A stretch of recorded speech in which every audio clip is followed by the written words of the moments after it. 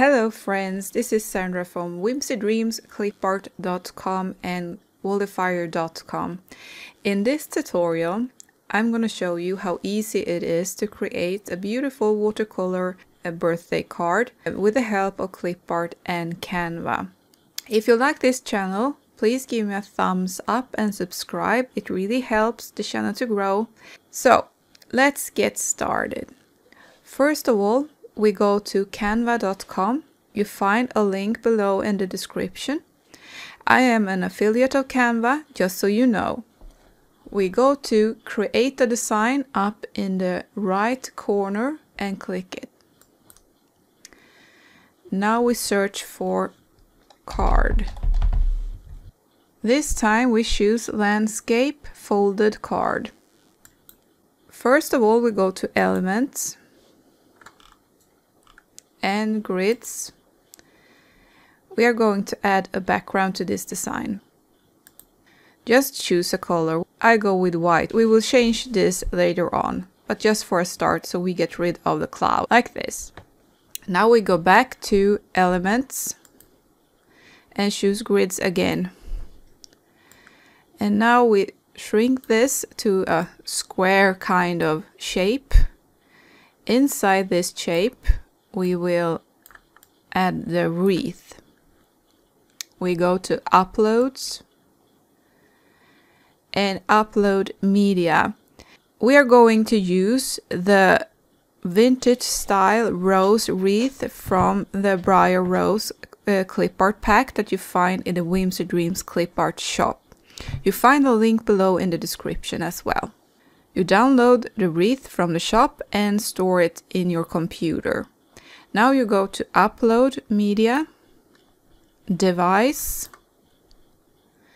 and you go to the spot where you saved the wreaths. For this birthday card design, we are going to use number 8. Upload. Now you drag the wreath into your element box. Make sure that the wreath isn't cut off in any sides or corners. Adjust the bounding box until it fits. Place it in the middle of the design like this. Now it's time for us to add the font. We go to text and we write birthday. We choose this happy birthday Michelle here. Click it and adjust the size to fit inside the frame. Of course you can use these fonts, but I want to go with a more vintage look, so I activate the fonts and go click here in the font box here. Pro has more options. There are more fonts that you can choose from, of course. And I really love the Road Race stamp font. Road Race stamp here. And we are going to change the name here to Anna. And we are going with CS Gordon Roun.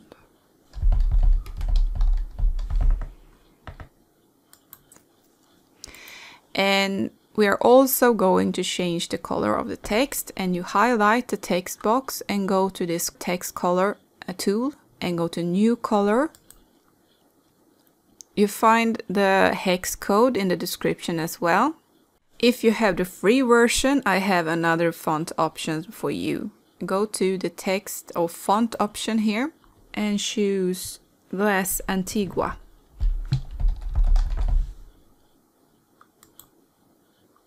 And change Anna to Chunburi.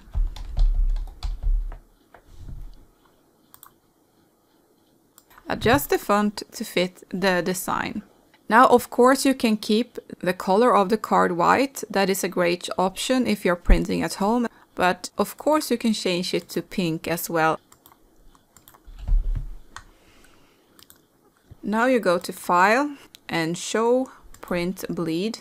Now you know where to cut your card when you have printed it. You click Download, choose PDF, Print, Crop, Marks and Bleed, and Download. This is how your final card design looks. Now you can print it at home and you cut the 8 edges here If you like this tutorial, please give me a thumbs up, subscribe, it really helps the channel to grow. And if you are into printables and want to learn more how to create quote art printables using Canva, you can check out my class that is open. You find a link below in the description as well. And don't forget to join the Facebook group, it's free and we discuss everything about Canva and I share tutorials and tips and tricks and lots of fun stuff and we learn from each other. So you find the link as well in the description. See you in the next tutorial. I hope you have really fun with this card. Bye bye!